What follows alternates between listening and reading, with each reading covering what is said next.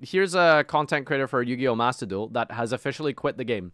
Not exactly the biggest content creator or anything. It's a nice little VTuber here, but I thought it was very interesting to get this perspective from someone that actually decided to dedicate time and effort into creating content for the game, actually starting up and building towards playing Yu-Gi-Oh! As a full-time, I don't know about full-time, but as a content creator, and then it's just straight up, I'm going to quit the game. So I'm curious to see what the points made here are. I'm going to 1.25 this. Maybe 1.5 it, Right if here. speaks low enough. Let's go ahead and talk about why I'm done streaming Yu-Gi-Oh! Master Duel. Now, if you're new to my channel, let me go ahead and contextualize my position and where I'm coming from on this.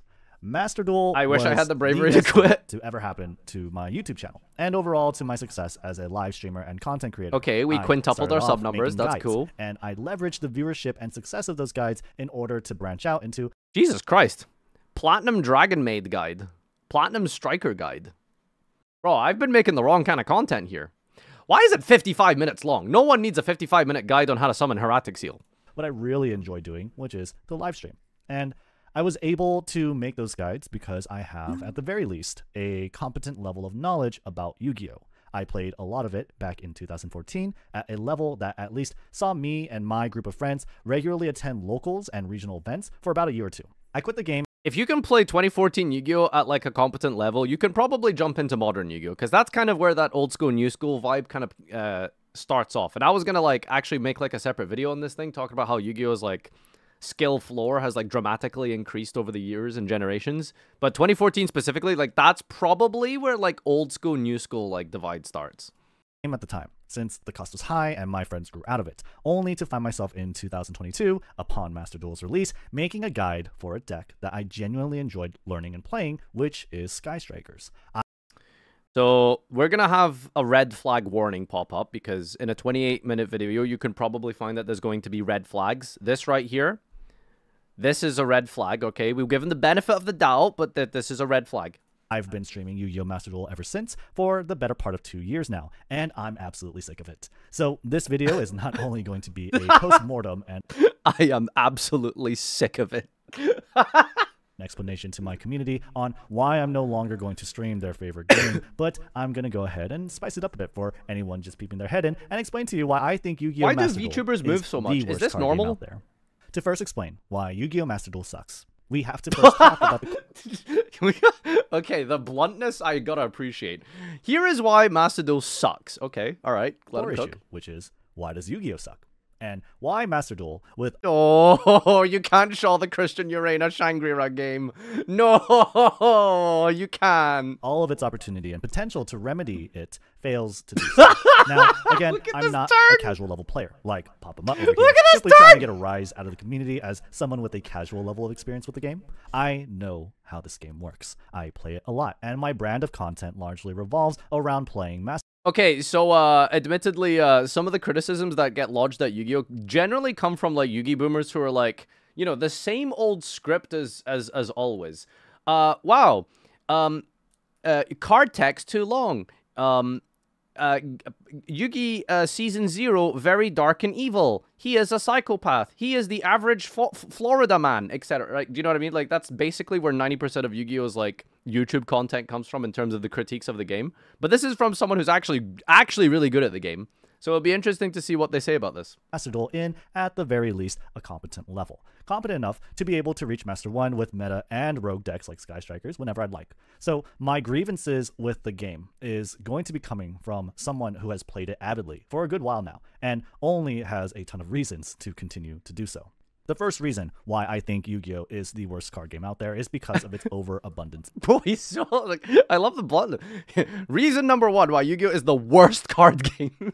Of mechanics. Now, Yu-Gi-Oh! Has a lot of mechanics. Yu-Gi-Oh! Has 10 different summoning mechanics, 6 different special summoning mechanics, 10 different major card types, 9 different subtypes for spells and traps, 6 different abilities for monsters that pretty much act as subtypes for monsters, and then finally you have monster tokens and trap monsters that are treated differently from other monster types in the game, and even among the trap monsters, that further breaks down into 2 subtypes where you have cards like Shade Brigandine, being a trap monster that is not treated as a trap, and Altergeist Amulet Elf that has reminder text letting you know that it is still a trap. You can only imagine then how all of these different permutations and combinations of types and subtypes interact differently between Yu-Gi-Oh's 6 different turn phases and all of its open game states that lie in between. On top of all these super and subtypes of cards, there is a shameless bias for cards with more and more text that has only grown over the years. This creates a lot of bloat. For anyone who hasn't seen this graph, by the way, this is average word count of Yu-Gi-Oh card text by year. Which is really crazy to see that even early Yu-Gi-Oh still had like 30 plus words on the card text. Like even early Yu-Gi-Oh still had like 30 plus words on it. But yeah, I mean, all of this stuff is like, it's a lot of information to take in. Now, admittedly, a lot of it is kind of fluff, and a lot of it is like a lot that you'll never really need to know.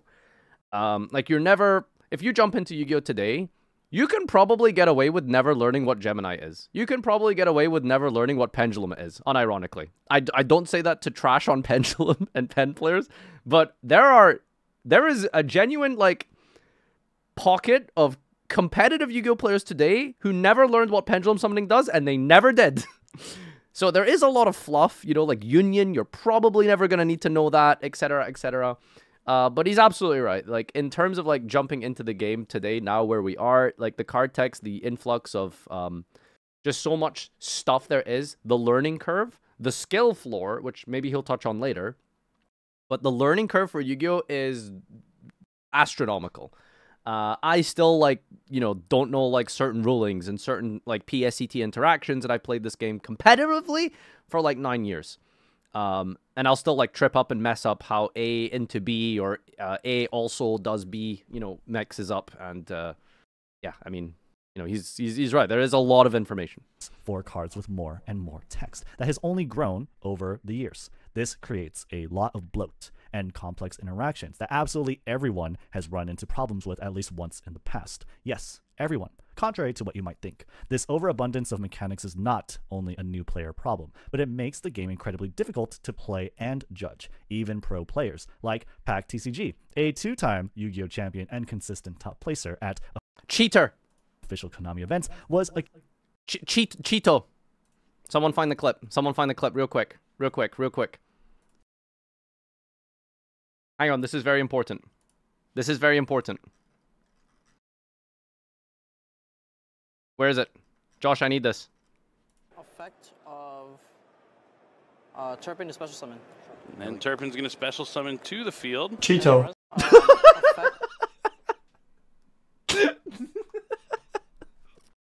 Okay, sorry. Anyway, let's continue.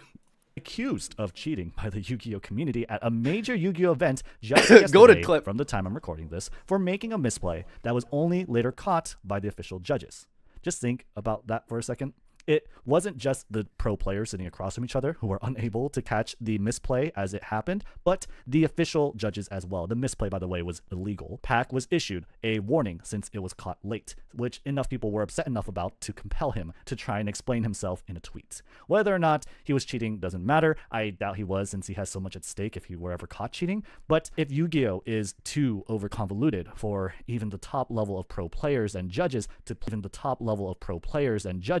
play and judge properly, then it says a lot about the experience for everyone else further down the food chain. The bloat in Yu-Gi-Oh's mechanics often causes confusion, which in turn leads to a frustrating gameplay experience for many people, including me. Not only does Yu-Gi-Oh have too many mechanics, but it also has horrible card design that is a direct result of an abuse of power creep. For instance, trap cards are practically irrelevant in modern Yu-Gi-Oh! There's a really good video that explains this by Key Yu-Gi-Oh! That I can refer you to, but basically because trap cards are cards That's some React content right there. Has been set for one turn on your turn, they are too slow. The only Chad, he's not wrong. Like, some of you guys are like you guys seem to always, whenever someone makes a point, you, like, completely miss, like, the greater picture of the point being said.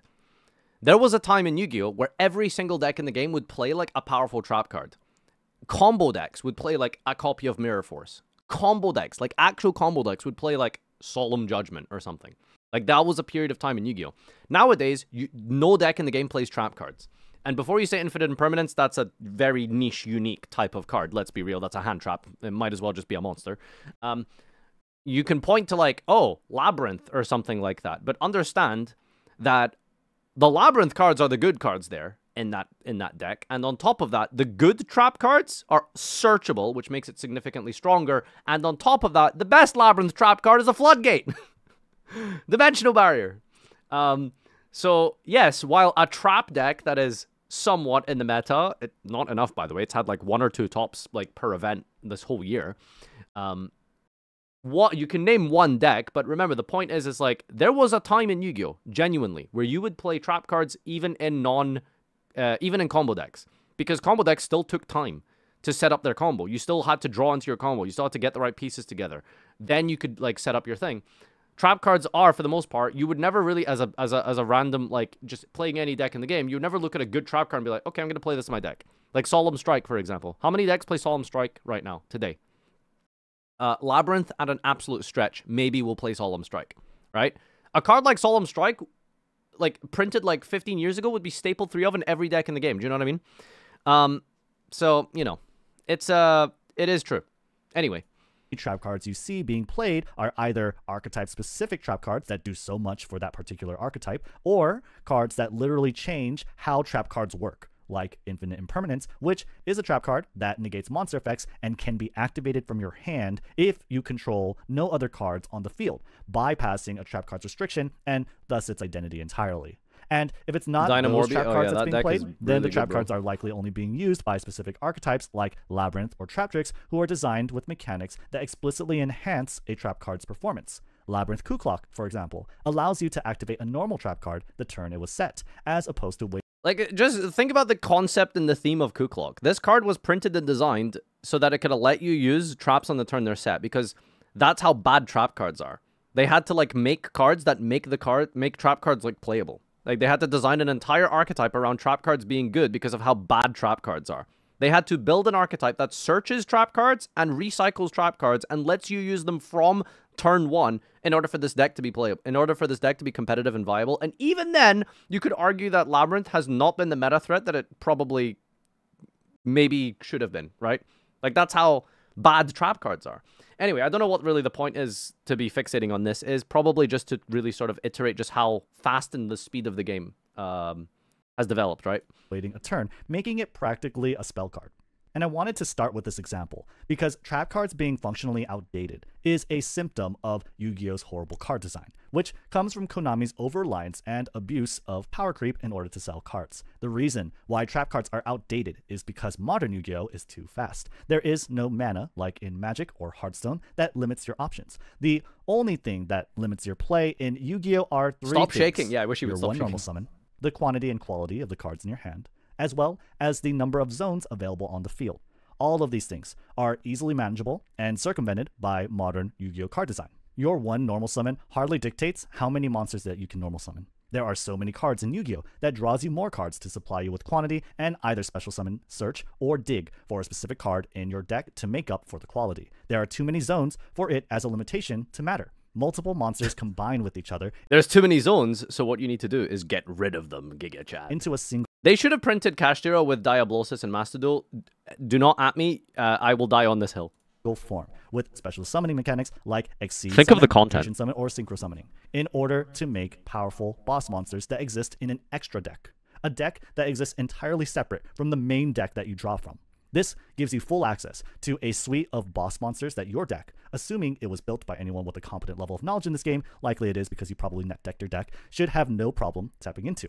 This overall lack of limitation dilutes any sort of variance that is present in practically every other card game, and what it leads to are an overabundance of games that feel very similar to each other. Why would your matchup against a dominant archetype like Pirelli feel any different game by game if Pirelli has... This video deserves a dislike and a downvote just because he said Pirelli. Anyway, the biggest cause of power creep that I've sort of managed to really notice over the years, I think, is generally been the link between the main deck, the extra deck, and back to the main deck. Now, what I mean by this is back in the day, quote-unquote, yes, Farfa, come get over here and lie down and take your pills. Back in the day, a combo deck wouldn't really interact that much with the main deck and then back to the main deck. Games, even with combo decks like Inzectors, like Teledad, sometimes felt very different. You had, like, the general gameplay loop of, like, make, like, a level 8, for example, in Teledad. But that level 8 you make doesn't get you back into your main deck to do more stuff. So An example of this, of power creep, is that when you have main deck starter cards that get you to extra deck monsters, that then get you more resources from your deck, what that does is that it creates a gameplay loop of every single game feeling very similar to one another. Kind of like how he's describing.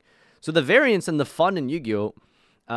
Is a very good point that I haven't really thought about that he's brought up just now, is kind of true. Games feel very similar today because you have combos that are very, like, linear. That don't really have the same sort of... because of how consistent the decks are now. Because of how fast the game is, the decks need to be consistent. And the best way to get consistency is the power creep of the card design, which is, here's a main deck starter card. This allows you to go into this Link 2 monster. This Link 2 monster then gets you this search from your main deck. And there are so many decks in Yu-Gi-Oh! That play in that exact same flow that there is no difference between a lot of Yu-Gi-Oh! Duels. A lot of duels feel so formulaic and feel so similar to one another. You know, unlike something like a draft mode in Yu-Gi-Oh!, which I think is really great. And this is not to criticize Yu-Gi-Oh! As a game by itself. This is obviously just the current standard format that we have today of Yu-Gi-Oh!, which is advanced constructed, and for some reason that seems to be the only best way to play it. If you play a game like Edison, you'll notice the difference. You can play a mirror match in Edison, you can play like a game in a match in Edison, you can play a best of 10 in Edison, and every game feels really different. But if you play like a best of 10 in modern Yu-Gi-Oh!, they feel very similar. And I suppose that's... Is that a bad thing? Is that a good thing? I don't know. What is draft? When you just pick like random cards out of a set card pool. 3 cards that can search for 12 cards that can perform the same function of special summoning one of 6 monsters in your deck that either dig for those 12 cards or search for the 3 cards and that this is exactly the loop he's describing. 12. Yep. I'll save you the trouble of parsing that confusing sentence. That is 21 cards in a maximum deck size of 40 that can pretty much search for itself, meaning over half the cards in a Pirelli deck is a super consistent engine of destruction that preys upon everything else. Ask anyone that plays card games at a somewhat competent level and they will tell you the very same thing. This is ridiculous. Consistency is power and consistency is king in card games. This leaves the only traces of variance for top performing decks to be practically restricted behind the initial coin flip that determines who goes first and who goes second, because whoever goes first is able to do their crazy combo setup, and whoever goes second has to respond. That all set. This doesn't leave Hey, Drew Maxey off of at Sleepy, a by the way. disadvantage technically, because this too is balanced by good old power creep, and goes back to why trap cards are outdated. A good deck will have enough interruption that can be played from the hand, or enough cards that totally invalidate the other player's turn. Ash Blossom will flat out stop effects that search or special summon from the deck. Kaijus are monsters that summon on your opponent's side of the field by tributing your opponent's monsters, completely bypassing any destruction or targeting immunity. Nibiru, the primal being, is a meteor that can be summoned from the hand and obliterates the entire field on your opponent's turn if the opponent was dumb enough to play Yu-Gi-Oh! And perform 5 or more summons. Why would anyone wait a turn and rely on trap cards when these cards, ironically named as hand traps, are able to respond to and invalidate any board as soon as the game begins? Why wouldn't you play cards that invalidate your opponent's entire setup, like Dark Ruler No More, a spell card that not only wipes all the card text and effects from your opponent's monsters, rendering them useless, but explicitly states that it cannot be responded to by the most conventional means. Because of Yu-Gi-Oh's card design. It's wild that a card like Dark Ruler had to be printed, and it's like not even like, you know, a staple like 3-of card in like every side deck, which is like hilarious to me. You read Dark Ruler No More and you think to yourself, like, this is the most broken card ever printed, and it's like not even like a staple. It's like, that's how good the decks are. A lot of its gameplay loops thus feel very binary. Did you win the coin flip or not? Did you open your combo play or not? Did you open enough interruption or cards that invalidate your opponent's turn or not? And all of this is decided within the first couple turns of the game, meaning nobody has time to set trap cards and play them, and also that there are very rarely any complex board states. Why would there be any sort of complexity when there are so many cards like Evenly Matched and Dark Ruler No More, which have the potential to pacify the opponent's entire board? Yu-Gi-Oh's card design dictates the pacing of the game, with its lack of resource mechanics, its reliance of convoluted effects, and the abundance of solutions that reduce monsters and entire boards to paperweights and dust. It places so much emphasis and importance within the first couple of turns. You're never plotting out damage over a sequence of turns, and you're never setting up an elaborate plan over any sort of duration. There is no point in thinking about turns 4 and on when everything that matters is right in front of you. This means there is no sense of tempo. There are no in-game Oh my god, tactics, all and there is no long-term toast. strategy. Everything happens at a breakneck pace, and so many things are inherently unfair by being uninteractable, which reduces the number of meaningful decisions you make in a game. The final thing I will say that bothers me the most about Yu-Gi-Oh! Is its lack of flavor. And I know that sounds weird. The main takeaway, really, I think, from that body of arguments there is pretty much just like the speed of the game, right? And because the game is so fast and so consistent, the combos are all very similar to one another, and because of that, every game feels very formulaic and similar. So I respect and understand the criticisms here, and it's not for everyone, and I guess that's obviously why he quit. Why is Yu-Gi-Oh not Hearthstone? Yeah, well, I mean, listen, you could argue that, like, why is card game different from other card game, but, you know, for clearly a lot of people, and if it was untrue, they would be playing Yu-Gi-Oh, otherwise they wouldn't be playing other card games. That is a massive drawback of the game. Because here's the thing, people don't need to remember, Yu-Gi-Oh has the potential to feel very not formulaic, very different. Every game has the potential to feel like unique in that way. And the biggest proof of that is you just play any old school format. I've played so much GOAT format. A couple years ago, I was just like had this GOAT phase. I've played so much GOAT format. And every game feels very different. Every set card that they have could be a bluff. It could be a good knock target. The top decks are different. The cards they draw are unique. There's no real setup of main combos and stuff like that because every board state and every game looks very different to one another because the way you draw your cards is different at any one time compared to modern Yu-Gi-Oh! Whereas all the cards that you want, you can usually access immediately, turn 1, if you've opened the right 2-3 card combo, etc., which is very possible because you have 12 starters and 5, that's an understatement, like 10 extenders and 10 defensive cards to stop your opponent from doing their combo, you know, so that's like the main criticism is that he finds it very formulaic, which is, you know, a very reasonable way to look at the game. Weird if you don't come from card games, but let me explain. In Magic the Gathering, you, the player, are a planeswalker, an entity that can travel between separate universes with ease. You tap into naturally occurring ley lines that produce magical energy in the form of mana in order to cast spells, and basically conduct wizard battle with your nerdy friends. The spells you cast come from a mental library, which in-game is your deck of cards. This explains why every card, other than lands, in Magic is considered a spell, and thus can be counterspelled. Even creature cards are spells that summon creatures into battle. This background provides a lot of context to the thematic design of cards. Thoughtseize is a card that discards any card from your opponent's hand, but thematically, you are reading the conscious mind of the enemy player and stealing their thoughts away. I don't know what, like, I don't know where we're going with this take. So he's typed as a food golem. Given his size, he has small stats and has haste, expressing his ability to fit into tight spaces and move quickly. And when you're done using him, you can activate its third ability, which says to sacrifice Ginger Brew in order to give you 3 life, which implies that you ate him. This continues in Sir Ginger, who can also be eaten. Okay. Dragons, barring exceptions, all have flying in their card text and usually have a 4-4 or 5-5 stat line, and if they don't have those things, often they will have something thematic to explain it. This kind of flavor exists in abundance in Magic and many other card games. It's very clear that it is a conscious design decision, and it basically doesn't exist in Yu-Gi-Oh! Yu-Gi-Oh! Is... Okay, that is definitely not true. Yu-Gi-Oh! Archetypes are actually very cool at playing in the way that they are thematically supposed to be represented, right? A good example of this that I was, you know, told by once upon a time is dangers are a very good, cool aspect of taking a theme and making it mechanics, right? And there's a lot of Yu-Gi-Oh! Archetypes and decks that work mechanically how they're themed. For example, like the danger monsters, they are, you know, there's a lot of these like mythological creatures that have never been seen before, like the Bigfoot, etc., right? So you reveal a danger from your hand, it comes out and it shows itself and then it hides again, and then your opponent has to pick a card from your hand, right? That's a very basic, simple example of how like the dangers work in theme to what they're based off of lore-wise, etc., Let's go. Adamancipator excavates cards from the top of your deck. It's a deck of little miners. And that came out wrong. Jesus Christ. Mining as in like the profession of you know, woo! That was a sentence.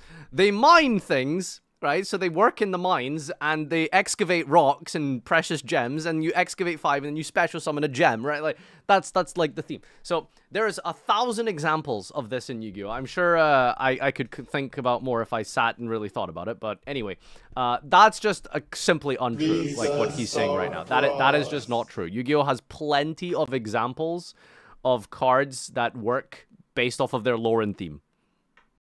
Anyway, excavate rocks and now have an Appaloosa. Why is Alibur a dragon? I don't know what this take is. I don't know anything about branded lore. That applies to Runic as well. Every time I see a fountain, I know I'm in danger. That's terminally online. That is a terminally online take. Dream? Shut up! Almost purely mechanical in context. Dyer gifted a Why sub to can Dream. Kashtira Fenrir search for any Kashtira Dyer monster, isn't including subbed to itself, herself, but which gifted a most sub to cards Dream. that search Okay. for cards are unable to do. What about E Purely Happiness tells you that it is more adept at fetching any sort of Purely card from your deck after attacking, or that it can have the attack of a monster on the field after doing so? Why can Bishul Magnamut can search for any dragon monster and none of his sibling cards can? Flavor isn't totally non-existent in Yu-Gi-Oh, of course, and Magic isn't without stale cards, but in Yu-Gi-Oh, Flavor is clearly playing third or fourth fiddle, and it makes sense why. Yu-Gi-Oh is plagued with a... I mean, I suppose to some extent in Yu-Gi-Oh you don't notice the theme of a lot of the cards and stuff like that because of like the pace of the game. There isn't really time to sort of appreciate it, but 100% Yu-Gi-Oh has like plenty of cards that work thematically exactly how they are mechanically built and mechanically designed. Gross amount of power creep. Good cards need to do a lot of things, and how can you express all of this card text succinctly in just one art piece? Magic the Gathering cards, in contrast, can remain relatively simple in design because power creep isn't nearly as present thanks to its standard rotating format. A simple design is more easily conveyed through a single art piece, and thus Magic generally... At this point, it really is just kind of boiling down to I prefer Magic because it's slower and power creep isn't as prevalent because there's rotation, which is fair. But I don't think that makes it somehow objectively better than Yu-Gi-Oh, right? But of course, I don't think he's going to be suggesting that this is objective, right? I mean, this is just one person's opinion. But, you know, there's no power creep. Okay, well, like, in the extent that there's, you know, it's controllable in theory. Of Hearthstone, like, I've seen the power creep over years. Like, you read some of the modern Hearthstone cards, you're like, how is this thing ever created? I remember I read Ultimate Infestation for the first time a few years ago. That was the funniest experience ever. Anyway, the point is like with a rotation format that's like controllable in Yu-Gi-Oh, there's like no control over that. Do you know what I mean?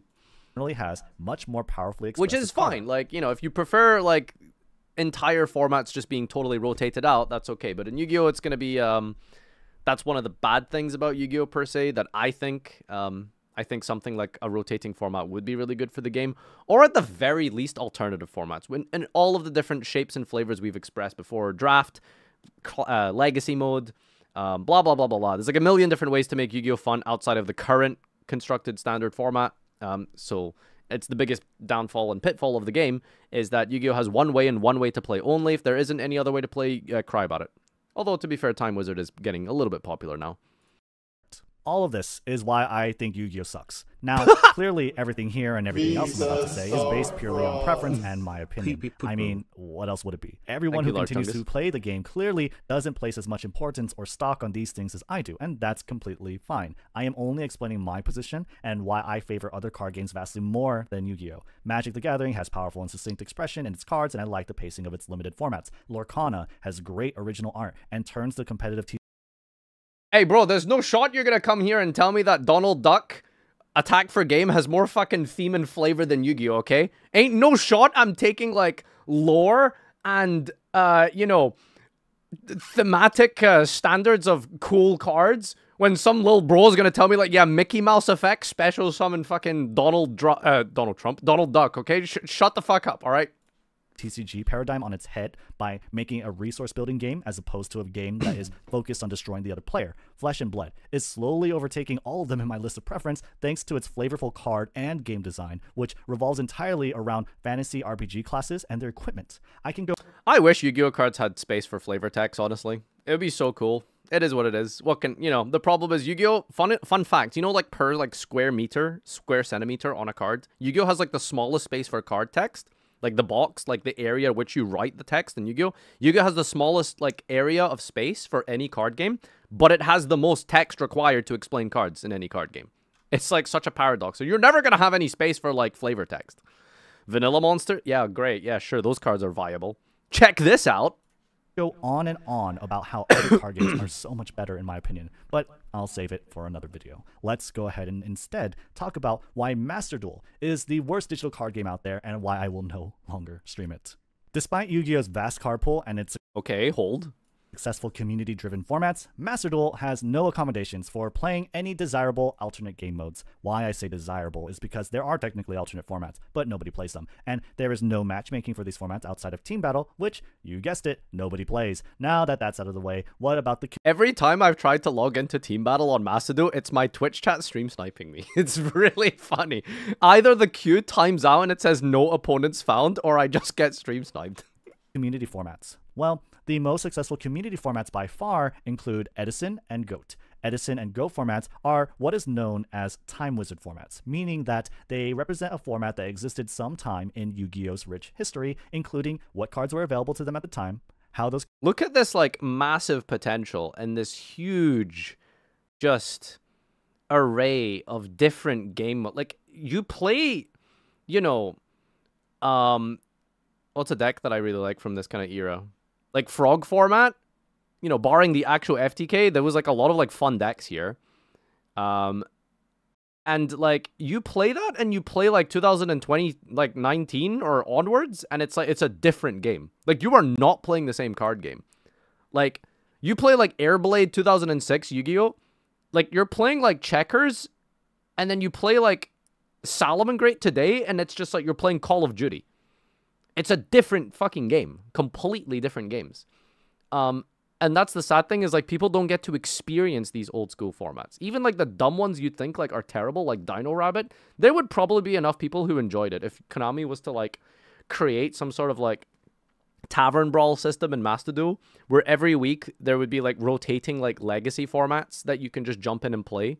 You know, that would be so fun if there was, like, a dedicated ranked Time Wizard Edison ladder, or there would be, like, you know, weekly festivals or something, but it would be, like, rotating between, like, oh, this week we're going to play 2007, this week we're going to play 2015, this week we're going to play 2002.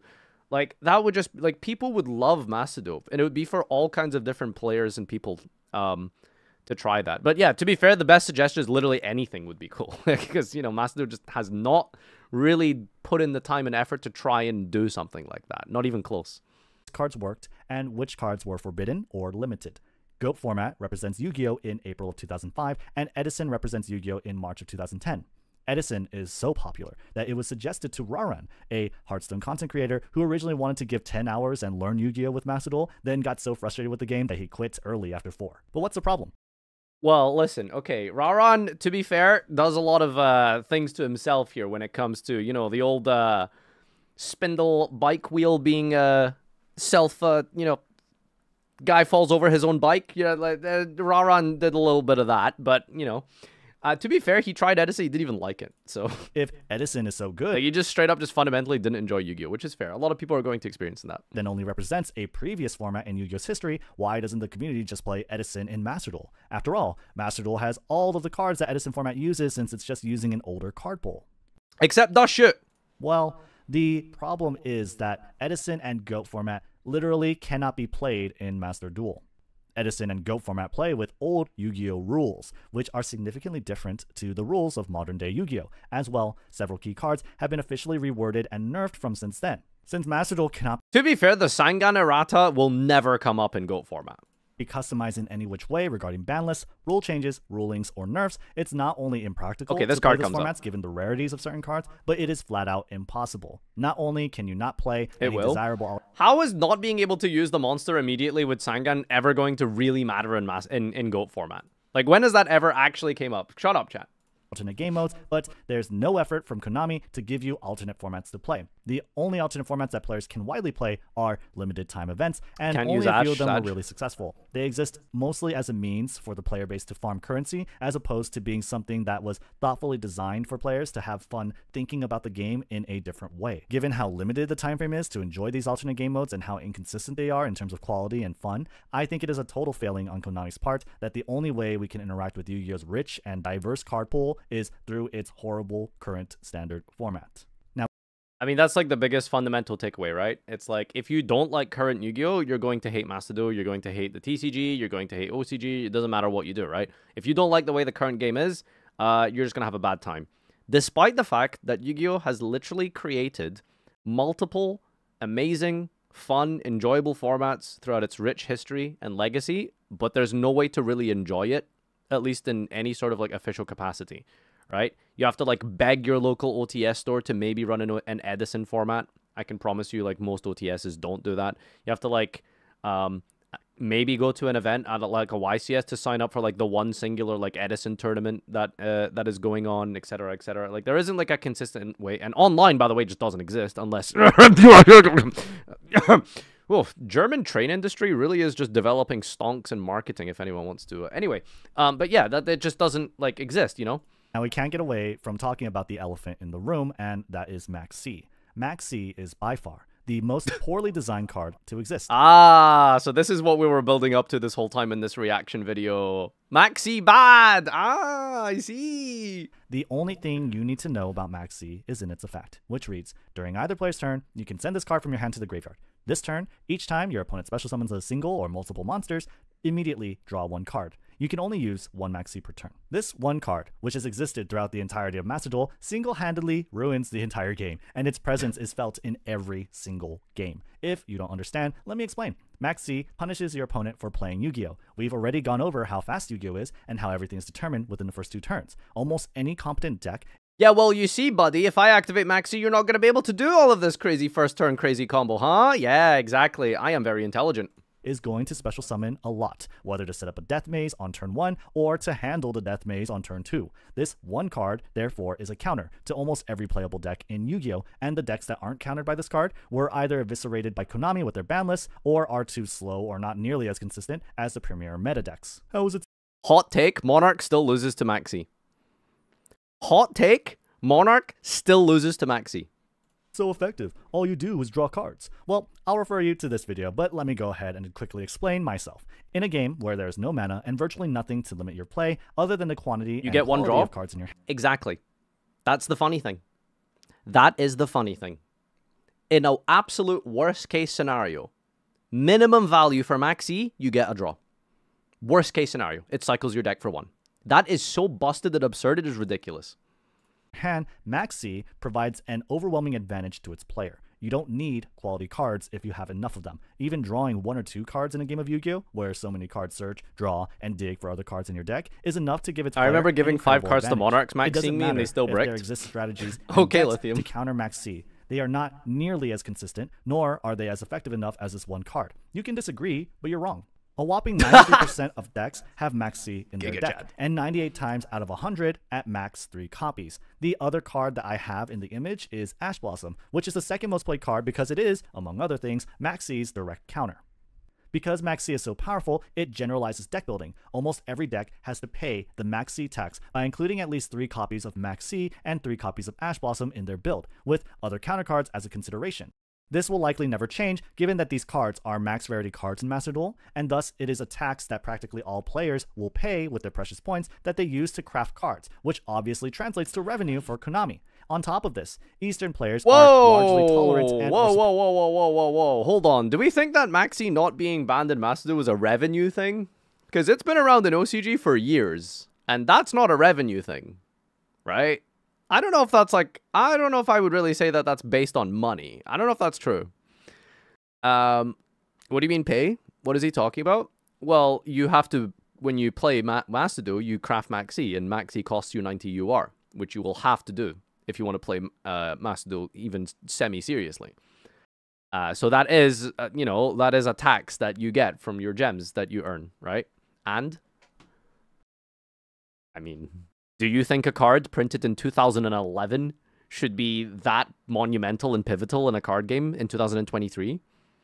Like, and Giga Chad, I guess, but do you really think, like, listen, I'm not trying to sidetrack this discussion into, like, Maxi good or bad, but do you think in principle it's right for a 12-year-old card that is literally capable of entering, like, is too old to enter Dragon Duels at this point almost, is, should be such a fundamental, pivotal role in a game? Like, you think a card from that long ago should be that influential? I don't know. That just doesn't seem right to me. supportive of Maxi's inclusion in the game, as it You has have to been craft a cards to long-time play the staple in game. their No, oh my god, people are just missing the point here. It's not, I'm getting one, guys. It's not about you have to craft card to play game. It's that you have to craft this specific card to have it to play any deck in the game. To just, it's entering the arena. You have to, instead of like going to like a concert and you hand in a ticket, you know, the ticket you handed is 3 copies of Maxi. That's how you play Yu-Gi-Oh! In 2023. You have to play Maxi. You know? Anyway, we're not doing this. No, you don't join the 7%. True! exclusive physical format, the OCG, which is separate from the Universal Master Duel format Get baited, and the streamer. Western Players Physical TCG format. Given how necessary Maxi is to all players and its support from the player base that Konami has a bias towards, Maxi will very likely never be banned in Master Duel. And remember how I said how Yu-Gi-Oh! Feels so binary? Well, Master Duel is worse because of Maxi. Now, on top of the coin flip minigame that you so desperately want to win in a best-of-1 format, you also have a huge portion of all of your games practically invalidated by this single card. Whether it's you using Maxi on your opponent and reaping an instant win, or your opponent unleashing it upon you, absolutely nobody is having fun. I can go on and on about Wrong. 7% of the player base are having fun because they don't play it. a Master Duel being bad, not just for me, but for casual players as well. Casual match is a joke. The fact that I can't set up a team battle in the lobby to have fun with friends is ridiculous. Bro, the duel room is like so badly functional. Like, I can't believe they haven't iterated upon this in like 2 years almost. Like, the fact that you can't set up like in-game tournaments and stuff is like really sad. Not being able to implement a custom ban list for a lobby is dumb, and the fact that I can't enable a best of 3 Custom ban list would be insane. option with side decking in a lobby is so mind-numbingly stupid. And it's all indicative of what I hate the most about Master Duel, which is Konami's cold and utterly detached relationship it shares with the Western community. The community cannot hold Konami accountable to anything. It has only shown indifference in the face of any complaints. Because Yu-Gi-Oh! Is so wildly different than any other card game and has a strong brand identity with its anime, Konami has no reasonable fear that its player base may dramatically change from poaching or as a consequence from their decisions. In fact, major decisions from their perspective only pose a risk to lose players. Banning Maxi may please a lot of Western players, but how many new players will it create? How many Eastern players will they lose as a result of this decision? The trade-off is obvious. There's no reason for Konami to make any major changes when they are the sole kingpin that holds this specific brand of cardboard crack that its player base is so fervently loyal to. Konami... You know, that's probably like the best argument for Maxi is pretty much like the people who continue to play Yu-Gi-Oh! Will play Yu-Gi-Oh! Irrespective of Maxi, and the people who like Maxi, you risk losing as like a portion of your player base because banning Maxi means that they don't want to play the game anymore, right? Whereas like Maxi existing is already like sort of preaching to the choir because it's been around for so long that if you still have a growing audience in OCG, then chances are, you know, you could risk that fundamental, amazing money-making, revenue-generating formula that you have over there. And if you make such a drastic change like this, you risk losing that. But at the same time, you could definitely argue, what if... How many players could you potentially create and bring back to the game if you ban Maxi? has no ambition to make Yu-Gi-Oh! Appeal to a wider market because they know it's a horribly convoluted mess that's hard to teach, hard to watch, and that's literally why they made Rush Duel. Certain marketing moves, like their recent deck flexing series, gives me some hope for the future of the game, but the fact that it took a better part of 2 years for Konami to realize that Master Duel has the potential to appeal to a wider audience, and that it might be a really good idea for them to leverage their loyal and successful indie content creators to do that, it tells me that Konami is too slow to adapt, and that I can just go ahead and do myself a big favor of not playing the game until they decide to improve it, and so that's what I'll do. As a content creator, Master Duel was absolutely my biggest break. I've met one of my closest friends in this space strictly because of Master Duel. Every time I turn on a Master Duel stream at my regular time, I can reasonably expect anywhere between 60 to 150 people to hop in.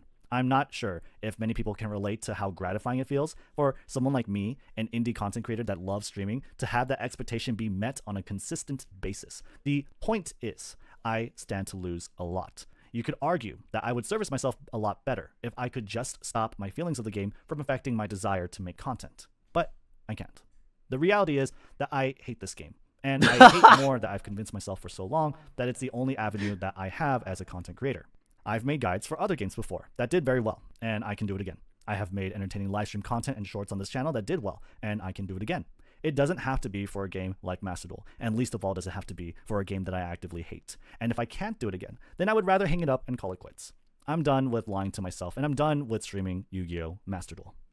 To my viewers and supporters, you know how it is. That's It's not fair. you, it's me. I am very appreciative of all the people that decided to follow, subscribe, join. That's in the end, like, you can't, like, you know, there's nothing to argue against that. Like, he just doesn't like the game. You know, it is what it is. Oh, wow, you guys are really intelligent, by the way. We put a poll up here for Maxi, and 75% of you think it's bad. This shit used to always be 50-50. I'm glad after almost 2 years that you guys have recognized that this card is actually bad and toxic. Great, awesome. On my Discord and hop. Bro has 60 viewers talking like he's donkey quitting league. Within the Bruh, dude, it's a personal take here, okay? It's about perspective. Just because he doesn't have, like, billions of viewers in the full-time content creator doesn't mean, like, their opinion isn't valid, you know? Like, obviously, this would be, like, a bigger deal if it was, like, a, you know, a huge content creator that was quitting the game and stuff like that. You were one of them, idiot? No, I wasn't. Maxi was always bad for the game. Liar. context of Yu-Gi-Oh! Like, the opinion here is still very valid and real, you know? I'm grateful to have met all the people that I did Before meet Macedo, you while were an interacting apologist? in this space. I hope that I can I continue was to indifferent, interact and work with them. not an if there's apologist. anything fun That's to the do key term. together in the future. I suspect that for a lot of those people, that this is where we will have to part ways. But if you are still interested in Gonna keeping speed up with this me, up a little bit I'm here. going to be happily pursuing long-form streaming on both YouTube and Twitch. So subscribe to this channel and follow me on there. I'm going to be exploring other strategy and card games similar to Yu-Gi-Oh! And find out where I best fit. So far, I've been really enjoying backpack battles. Hearthstone is coming up with its own tag duel game mode in 2-player battlegrounds. Marvel Snap is something I've been wanting to hop back into. Pokemon TCG might be worth looking into. Warcraft Rumble is a new game I just started playing. Honestly, that it's has been cool really fun that he's lately. willing to try and new Teamfight things Tactics and, is coming out with a new you know, set, and it's looking to be shout outs very to fun. him, like- There's a lot of different possibilities. If Master Duel does receive any major changes, like banning Maxi or putting Engage at 3, maybe if they add the link for I will come back to Macedo if they put Engage to 3. the new Skyscraper card.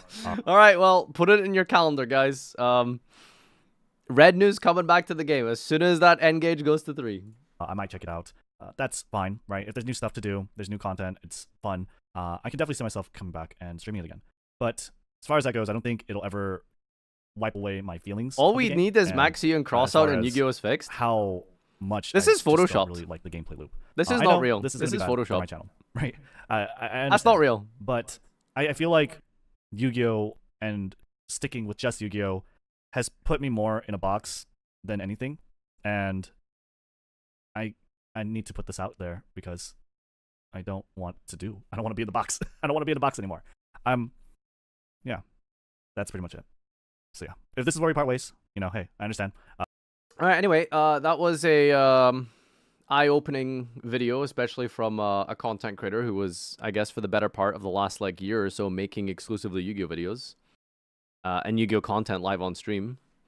I think that there was a lot of valid things that were brought up. The main thing, realistically, like, I feel like we've done this conversation to death now, is that there's a lack of alternative ways to play Yu-Gi-Oh! As a game, when Yu-Gi-Oh! As a game has just an incredible amount of rich history, different old school formats that are definitely super enjoyable and super fun, but there's just no way to really enjoy and explore that too much in this modern age, unfortunately. And that's a big tragedy of Yu-Gi-Oh! Is that it's just not appealing to anyone outside of current constructed advanced format.